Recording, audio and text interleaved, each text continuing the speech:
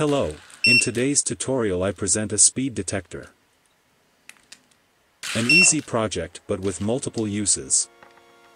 By positioning the two sensors on the hole of a tube, the speed of movement of even a bullet can be detected.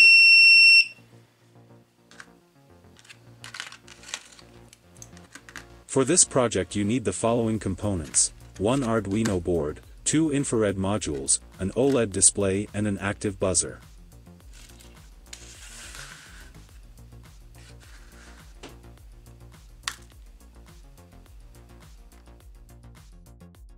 The project code is built with the help of the Arduino program, an easy and intuitive software with the help of which you can build projects with microcontrollers very easily, with just mouse clicks.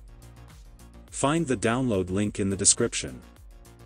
Also in the description you can find the code in multiple formats: Arduino IDE, Arduino, and electrical diagram. Also links to other interesting projects with Arduino and Arduino. Let's do a little detailing of the code. We open the Arduino program and load the code.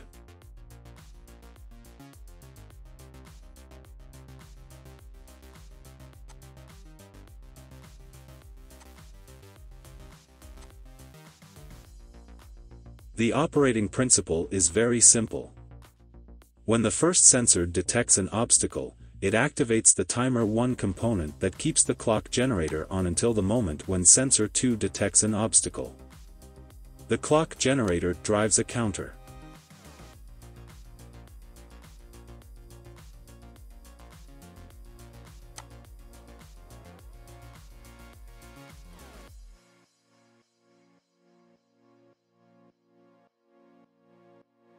At the moment of detection at sensor 2, an instantaneous capture of the analog value is made. This value is divided by 100 to read the value in seconds.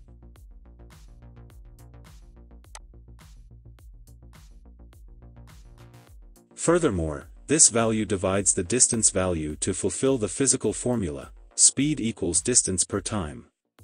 The value is expressed in meters, in the present case 15 centimeters, 0.15 meters. The analog value component represents the distance between the sensors.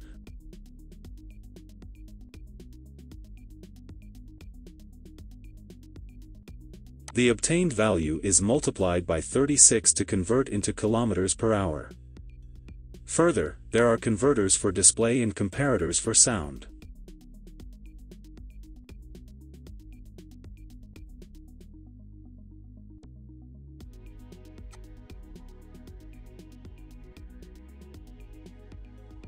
At a value over 100 km per hour the sound will be longer, at a lower value the sound will be shorter.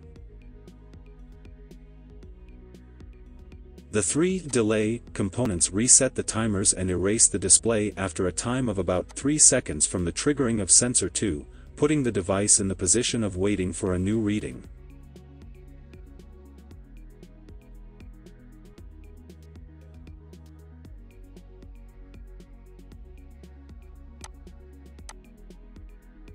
Upload the code to the Arduino. Connect the device to the voltage source and wait a few seconds. At this moment the device is in the standby position.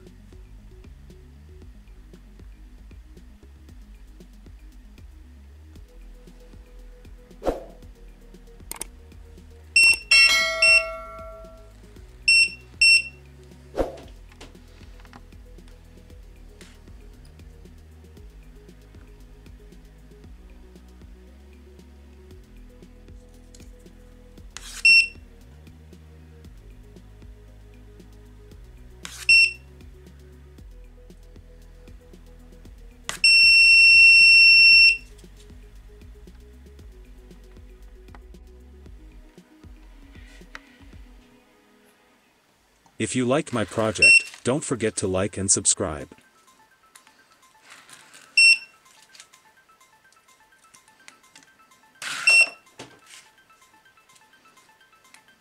Thanks for watching.